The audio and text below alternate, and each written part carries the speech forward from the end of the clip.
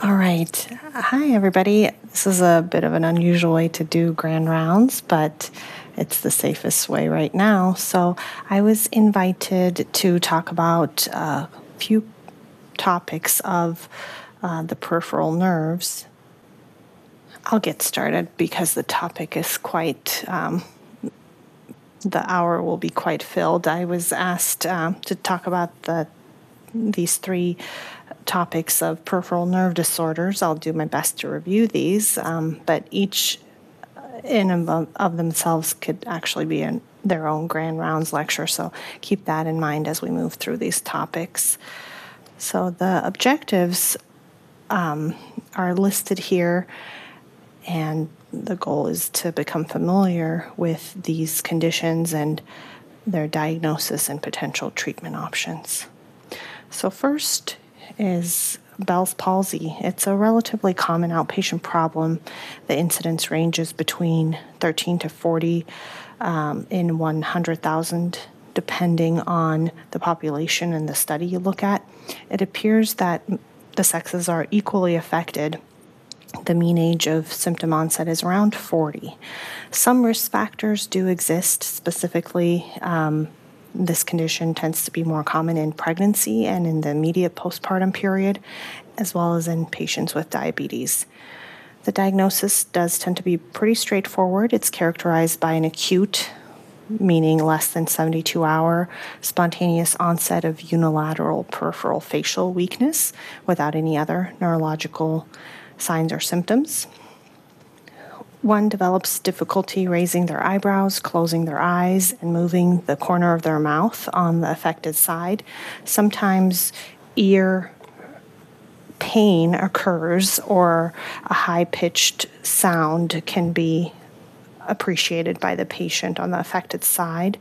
Loss of taste can be preceded by symptoms of weakness, and about a third to half of the cases are actually due to another etiology, and because they are not idiopathic, should not be called a Bell's palsy. A little bit about the history of Bell's palsy. This is Sir Charles Bell. He was a surgeon and an anatomist, and although the description of Bell's palsy dates back to ancient art and text, in the early 1800s, he was the first to recognize that a peripheral facial palsy occurred as a result of the cranial nerve 7 having a dysfunction. He also described and coined Bell's phenomenon, which is the upward deviation of the eyeball during forced eyelid closure. And he described the long thoracic nerve, which innervates the serratus anterior muscle. The anatomy of the seventh cranial nerve is quite complex. It's formed by conjoining facial motor, the facial motor root, which starts in the lower pons, the superior salivary nucleus, and fibers arising from the solitary nucleus in the medulla, forming and developing into the nervus intermedius. Together, these emerge from the brainstem at the cerebellopontine angle, entering into the internal auditory meatus, passing through the geniculate ganglion before they enter the facial canal. Within the bony facial canal, several branches arise and leave to give off fibers from the main facial nerve. This canal is very small, so there's little room for expansion as a result of inflammation. And here's a better, less busy picture that shows that after the geniculate ganglion, parasympathetic fibers are first given off to the greater and lesser petrosal nerve. I don't know if you guys can see. You guys can't see me pointing. I apologize for that. After that, a second branch is a small motor branch that is given off and supplies the stapedius muscle in the inner ear. Then the chorda tympani gives taste to the anterior 2/3 of the tongue and parasympathetic fibers to the submandibular and sublingual salivary glands. It also receives fibers from the lingual nerve. The remainder of the facial nerve exits the skull at the stylohyoid foramen and travels toward the parotid gland. 3 branches are given off before the muscles supplied in the face, and these are the nerve to the digastric, stylohyoid, and the posterior auricular branch. Finally, the 5 motor branches are given off to supply various facial muscles. And this is a nice depiction of that. Facial movement that the facial nerve is responsible for includes raising the eyebrows, wrinkling the forehead, closure of the eyes, wrinkling the nose, mouth closure, and wrinkling of the chin. It's of utmost importance to determine whether a facial weakness symptom is as a result of an upper versus a lower motor neuron lesion. One easy way to remember is that a peripheral or lower motor neuron lesion weakens the entire face, as you can see on the right side here, where a central or upper motor neuron lesion causes only lower facial weakness. This is because the frontal and orbicularis oris muscles are bilaterally innervated, and a lesion in the right hemisphere, for example, would only cause left-sided lower facial weakness because the contralateral hemisphere, or the hemisphere, left hemisphere in this case, could still control the upper portion of the face. Some exceptions include brainstem lesions. Typically, the presence of neighboring pontine signs and involvement of other cranial nerve nuclei is a clue that this is a brainstem lesion. Facial movement and laughing and crying can be seen with central lesions because of pathways mediating emotional stimulus, whereas with peripheral lesions, even if they have a genuine laugh or cry, their facial weakness would persist. When the presentation is classical, the patient can just be reassured and treated, like we'll talk about in a few slides from here. But imaging should be considered in the following cases: if there are atypical physical signs, slow progression of weakness over the course of a few weeks, there is no improvement of weakness at 4 months, and there are abnormal facial movements such as twitching or spasm preceding the weakness. This could indicate that there is nerve irritation from mass effect. The initial imaging obtained should be at 4 months, and then if that's normal, repeating 3 months later if there's still complete paralysis. And after that, if complete paralysis persists, a consideration should be made about getting a parotid gland biopsy. Imaging modalities to use include high-resolution CAT scans or MRIs with gadolinium. Enhancement of the 7th cranial nerve can be seen on MRI with an Bell's palsy, idiopathic cranial nerve 7 palsy, but lack of enhancement can actually suggest that they will have a good prognosis. If there's any evidence of enhancement in the inner ear or structures surrounding that region, it can be suggestive of herpes zoster, even in the absence of vesicular eruption. These are some causes of unilateral facial weakness. HSV, or herpes simplex virus activation, is likely the cause of most cases, although there's no established method of confirming this in clinical practice.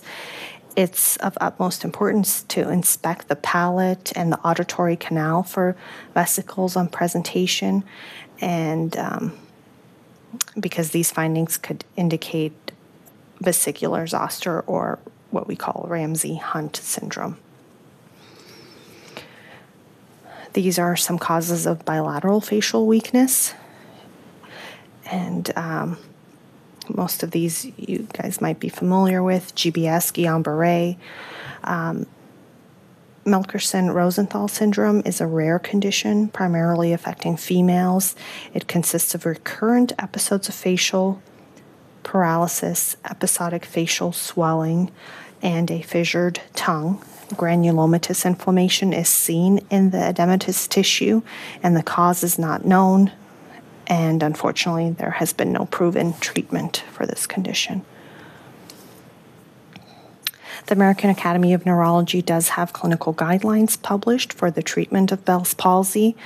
There appears to be strong evidence for the use of steroids that help hasten the recovery and improve facial strength. Steroids should be used with caution in diabetics, patients with osteopenia, steroid intolerance, obesity. Evidence for the use of antivirals is still considered weak, but going back to the thought that most Bell's palsy is felt to be due to reactivation of the herpes virus, it is widely used, and there's a strong suspicion that it is efficacious in combination with steroids, especially with more severe cases of facial weakness. And for the most part, antivirals tend to be well tolerated. This trial was published in the New England Journal of Medicine and looked at the use of prednisone and acyclovir for Bell's palsy. The graph shows rates of full recovery at 9 months for patients with Bell's palsy who were treated with prednisolone and placebo, prednisolone and acyclovir, placebo, and acyclovir and placebo. In those patients who received placebo, 2/3 recovered completely by 3 months, and 85% recovered completely by 9 months. The use of prednisolone significantly increased the rate of complete recovery to 83% and 94.4% at 3 and 9 months, respectively. Acyclovir, either alone or in combination with prednisolone, didn't appear to show any additional benefit.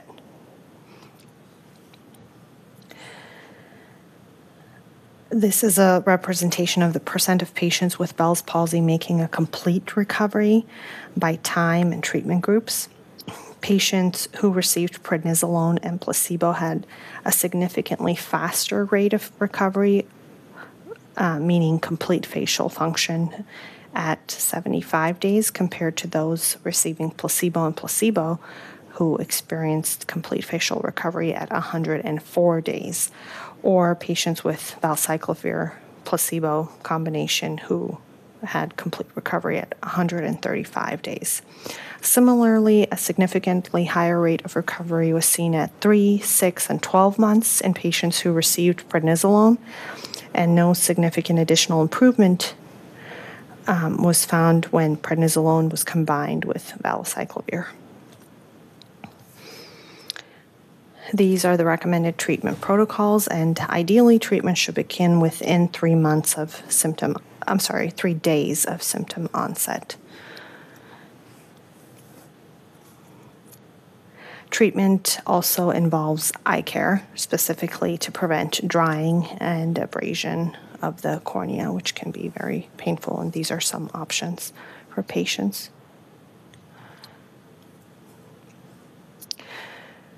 The prognosis tends to be good, especially if the lesion is incomplete. Patients do tend to recover. If improvement occurs within the first 21 days, weakness tends to recover pretty well. This grading system is generally accepted as an objective and clinical measure of severity of the weakness that patients experience. It is also helpful to keep objective record of recovery, the House-Brockman grading scale. Severity ranges from normal facial function to slight mouth asymmetry and all the way down to total paralysis, where they are unable to wrinkle their forehead, close their eye, or have any mouth movement. Aberrant reinnervation occurs if an axon that was previously innervating a specific muscle grows down to a different fascicle and ends up innervating different muscles. Typically, this is seen with severe axonal loss as the nerve regenerates. So, for example, what happens is that smiling can cause the eye to close, or closing the eye can cause the lips to move. Lacrimation, salivation, or hemifacial sweating can occur when a particular other muscle is activated. So I have a little video of this. This is a 55-year-old woman who developed a moderate right facial palsy 20 years earlier as a consequence of a removal of a large acoustic neuroma that gradually improved. And here, when she blinks, she has co-contraction of the right orbicularis oris. And when she smiles, she has co-contraction of the right orbicularis oris as well, causing the palpebral fissure to narrow, and these are signs of aberrant regeneration of the facial nerve with synkinesia. So let's play that. A couple more times. Good. Now, if you'll let me see your teeth. Okay, good. Again. Good. Again. Good.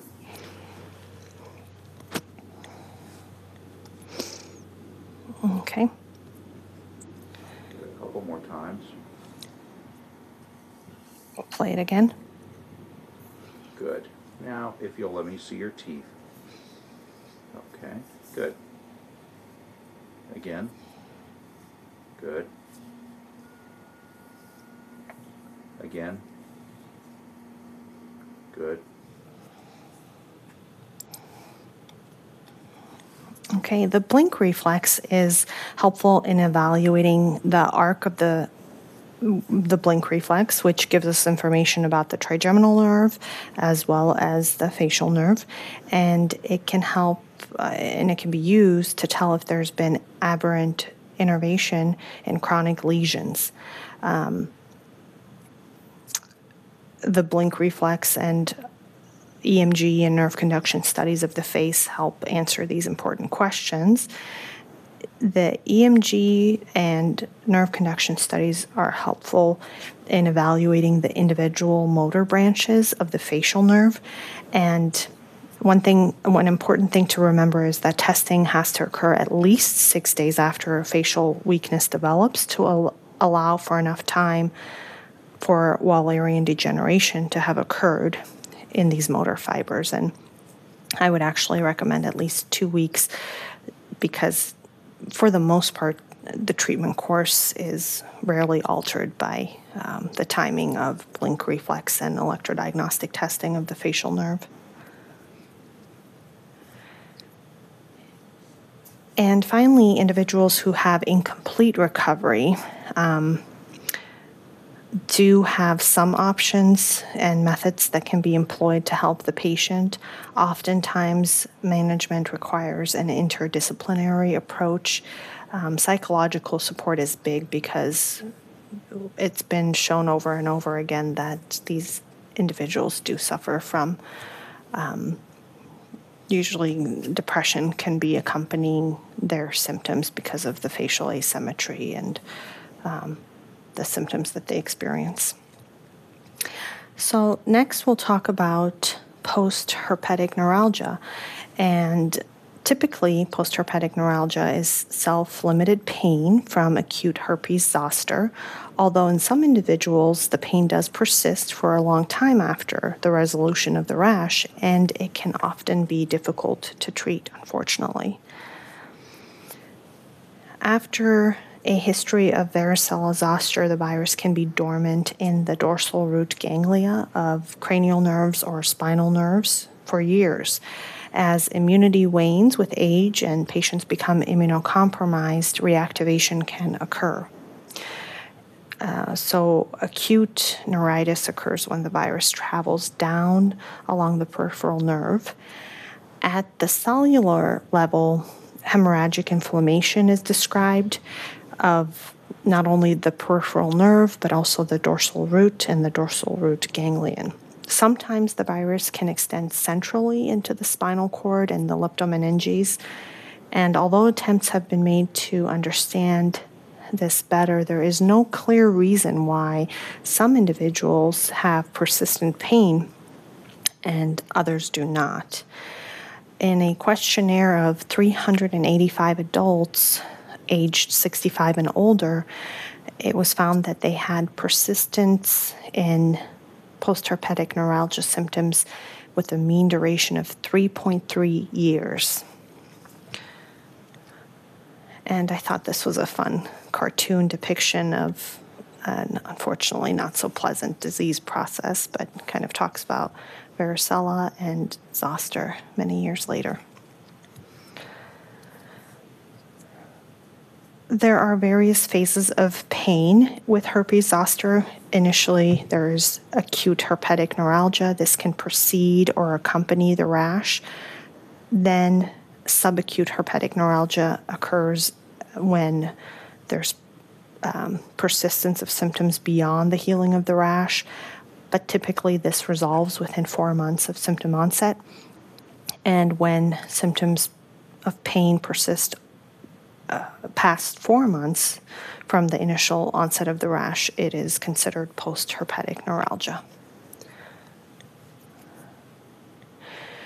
Risk factors that can increase this type of pain is age, acute pain being more severe, and a more severe rash. The diagnosis, again, tends to be pretty straightforward. Patients have persistent neuropathic pain described as sharp, burning, stabbing, constant, with loss of sensation, or allodynia, which is pain response to a non-painful stimulus.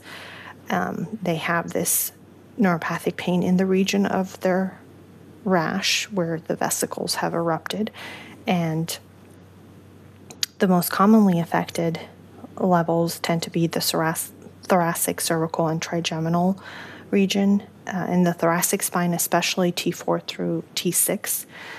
Rarely, if a patient does not recall pain being associated with a rash, the diagnosis can be a bit more difficult. And in this case, if there is a high enough index of suspicion, CSF would reveal that there is VZV in the spinal fluid. These are typically the first-line treatment options for post-herpetic neuralgia. Other considerations include these, and some of which have some pitfalls. For example, capsaicin can be difficult to apply in terms of frequency. It can be painful.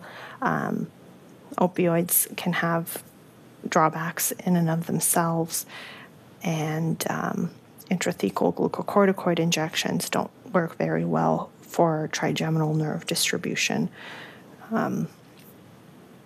Herpes zoster.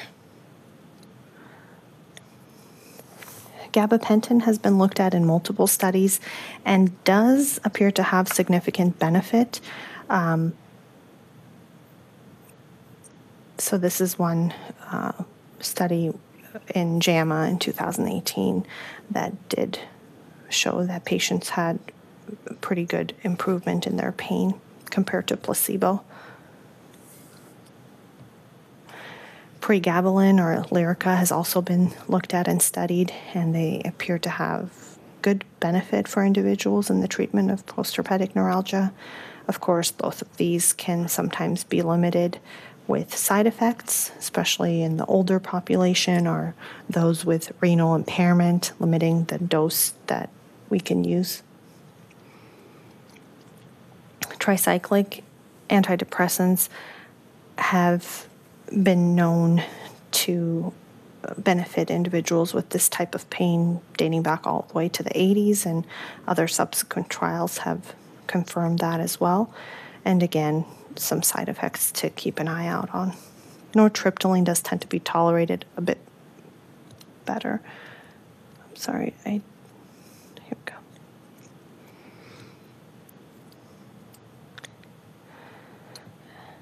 And a few other options are available here, anticonvulsants.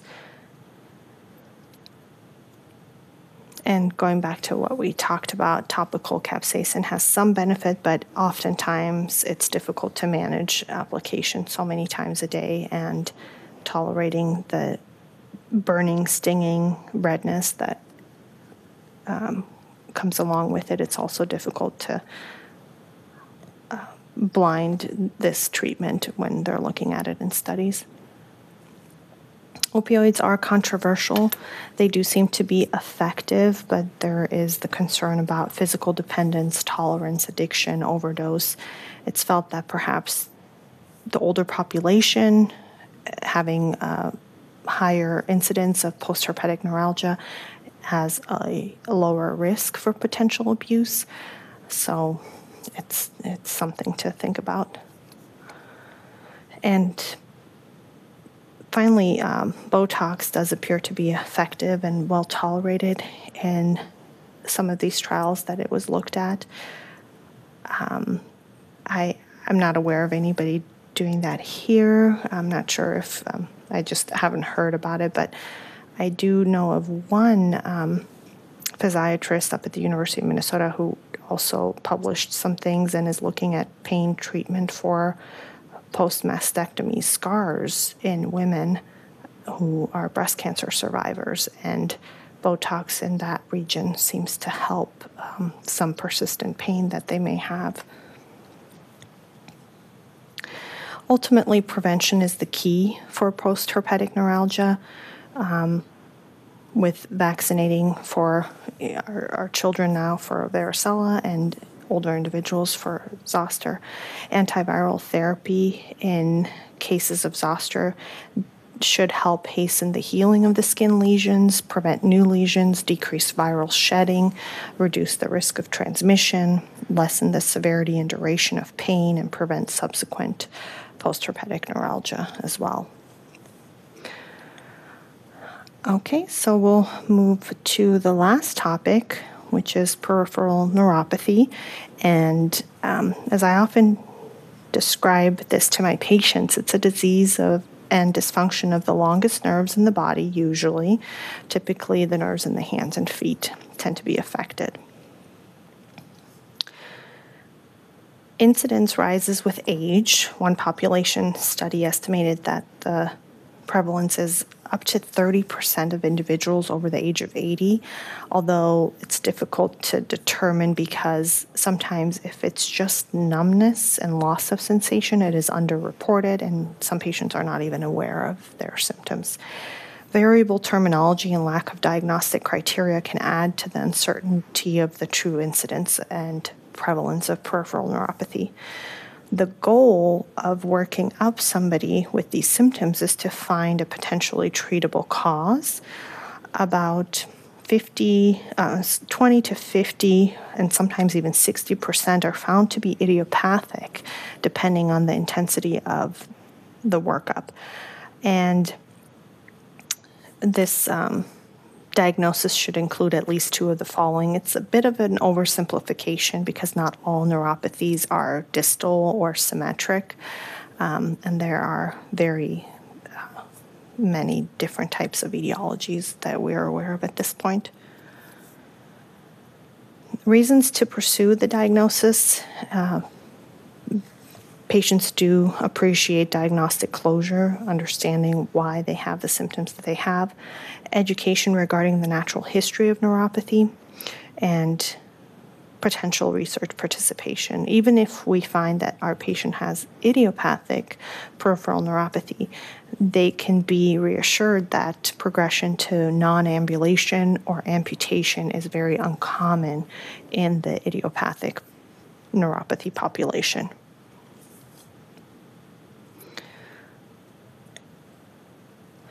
These are the various types of neuropathies, kind of the big groups that it can be separated into. Electrodiagnostic testing is important, again, in diagnosing peripheral neuropathies. Basically, this is kind of an oversimplification of what we do with nerve conduction testing. We test motor and sensory nerves. We measure the distance between how nerves are stimulated and where they are recorded to obtain the conduction velocity. Standard values are used to interpret the pattern of the lesion and locations of the lesions when the compound muscle action potentials or the sensory nerve action potential amplitude is reduced. It is suggestive of an axonal loss. And when conduction velocity is slow to a certain degree, this is considered a demyelinating lesion.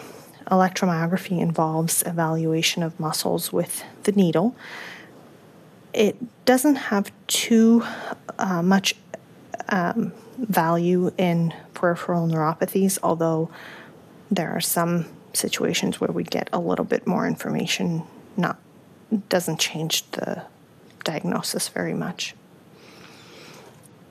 This represents where the electrodes are placed when the nerve is stimulated. This is a simple nerve conduction study of the median motor nerve.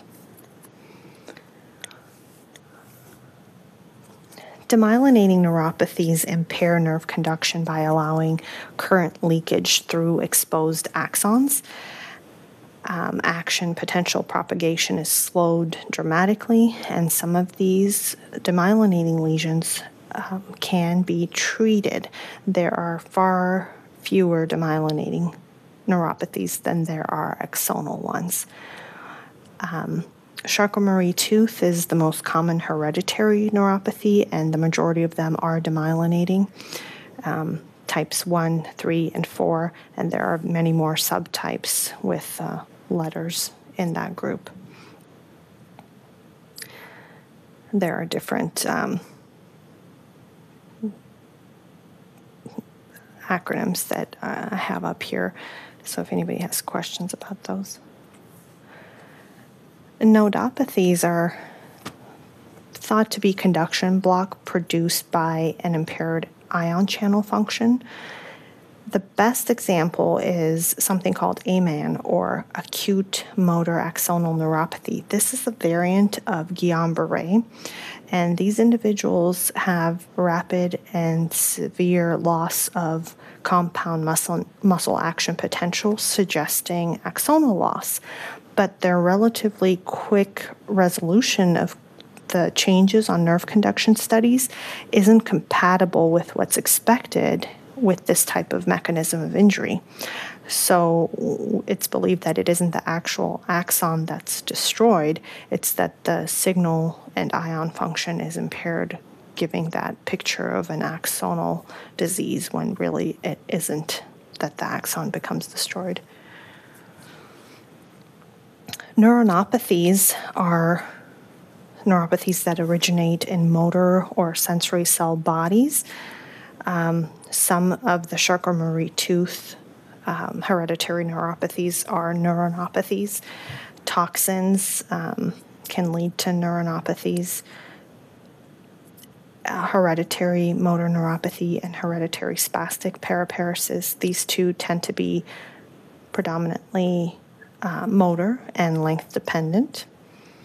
Benign focal amyotrophy or monomelic amyotrophy tends to affect only one limb. This is a Parsonage-Turner type of picture. ALS and progressive muscular atrophy, these are also considered neuropathies in a sense, but they are neuronopathies of the motor neurons. They tend to affect one limb and progress and generalize with time. And multifocal motor neuropathy, or MMN, I'm sorry about that, is, like the title says, multifocal, and this is a treatable motor neuronopathy that can sometimes mimic ALS. So this is always something to keep in the back of our minds when we are considering an ALS diagnosis, because it's far more exciting to give somebody a multifocal motor neuron diagnosis, which is treatable. Sensory neuronopathies, these are also rare, but some of the things to consider is that inflammatory and immune-mediated processes can cause these. Toxic things like B6 toxicity, infectious diseases, and there are some hereditary and degenerative causes of sensory neuronopathies. I did see one case in fellowship that was a woman who had a severe sensory neuronopathy, and basically they present with loss of sensation and significant ataxia because they're unable to feel where their feet are at all.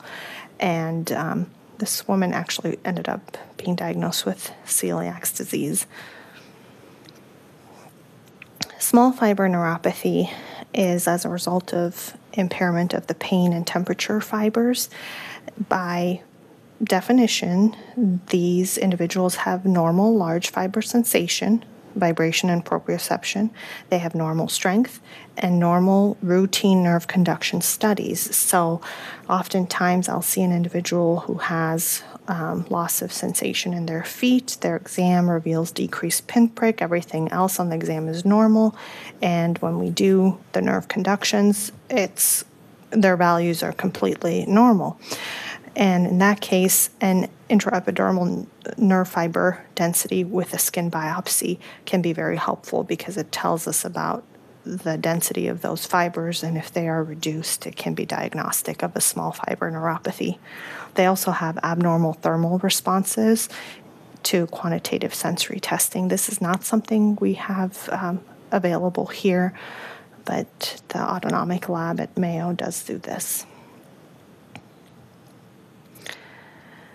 Non-link dependent neuropathies, also known as mononeuritis multiplex or multifocal neuropathies. These are very important because there are a few, and this really reduces the number of things to consider in your differential diagnosis.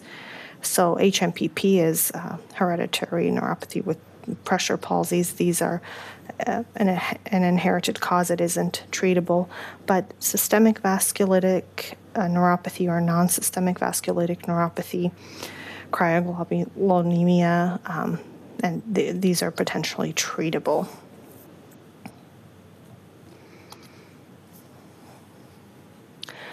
Other causes of neuropathies to consider are nutritional deficiencies, vitamin B12, thiamine deficiency, copper deficiency. Toxins can be the culprit here as well. Although industrial agents are better regulated in this country, it's important to get a good history from the patient to make sure that they aren't having exposure in their private lives from hobbies and things like that. This is an overview of some of the medications that can potentially cause neuropathy, and that's helpful when you're trying to narrow down the etiology for a patient. It's also important in CMT patients or Charcot-Marie-Tooth patients because they and other patients with hereditary neuropathies, if exposed to some of these agents, can actually have more rapid progression of their disease process, and because their nerves are more susceptible to toxic effects. The Hereditary Neuropathy Foundation has good information about which medications to avoid for these patients, so that's something I try to educate them on. This is a nice breakdown of the causes of neuropathy. By and far, diabetes is the most common cause, diabetes, prediabetes. It's not unheard of, though, for a diabetic patient to have an additional cause, so care must be taken not to miss the potentially reversible or treatable causes of neuropathy, even in diabetics. So Ultimately, though, strict blood glucose control will prevent more rapid progression for diabetics. The typical laboratory workup for somebody presenting with a length-dependent symmetric sensory motor neuropathy involves checking for vitamin B12 and MMA with or without homocysteine levels, making sure that they don't have any elevation of glucose to suggest diabetes, and serum immunofixation and electrophoresis, especially as they get older. Older individuals are a little bit more at risk for paraproteinemias causing neuropathy. A more intense workup is indicated if patient has acute to subacute onset of peripheral neuropathy, they have rather rapid progression, motor predominance, non-length dependent sensory findings, or association with systemic disease or symptoms of dysautonomia, such as gastroparesis, lack of sweating, increased sweating, dry skin, lightheadedness, dizziness, syncope, orthostatic symptoms, things like that.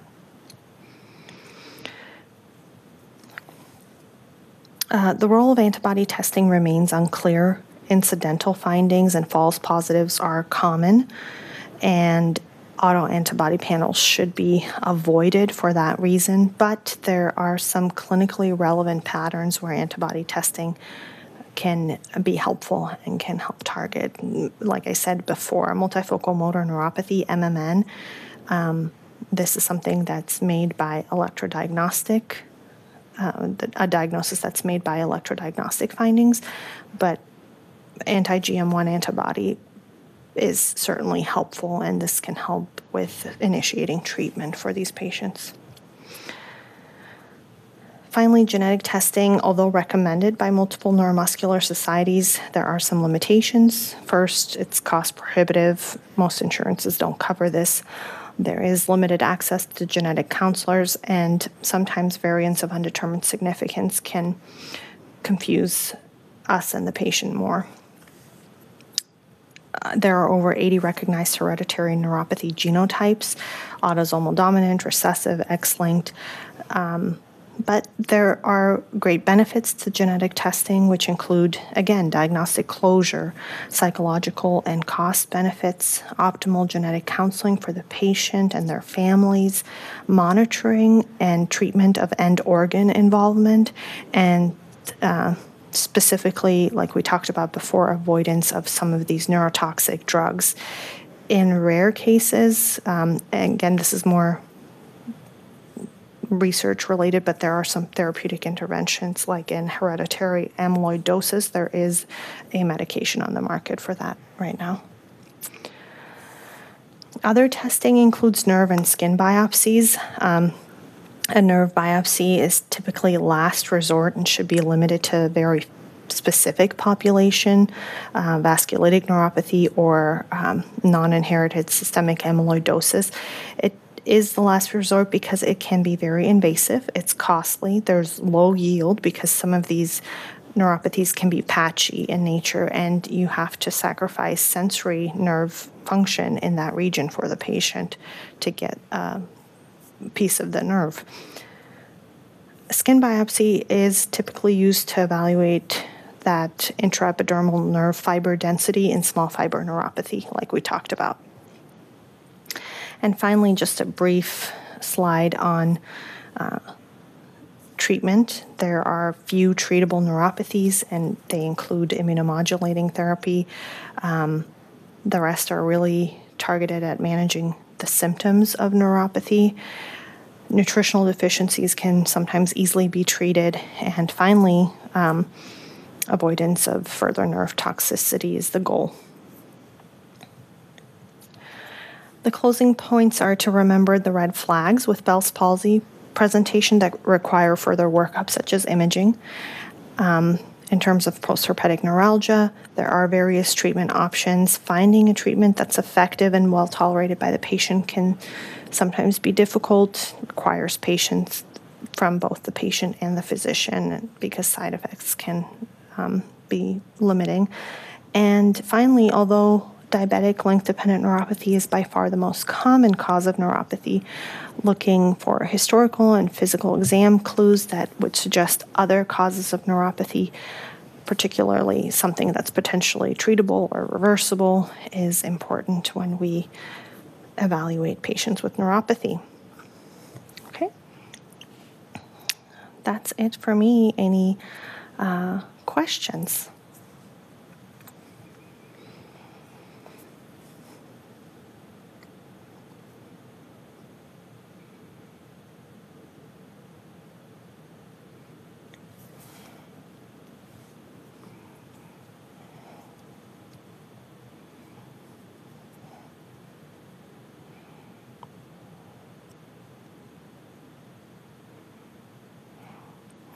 I don't see anything right now. Thank you for being patient while I zipped through these very big topics. But I think it's good to have a little bit of overview of what we look for.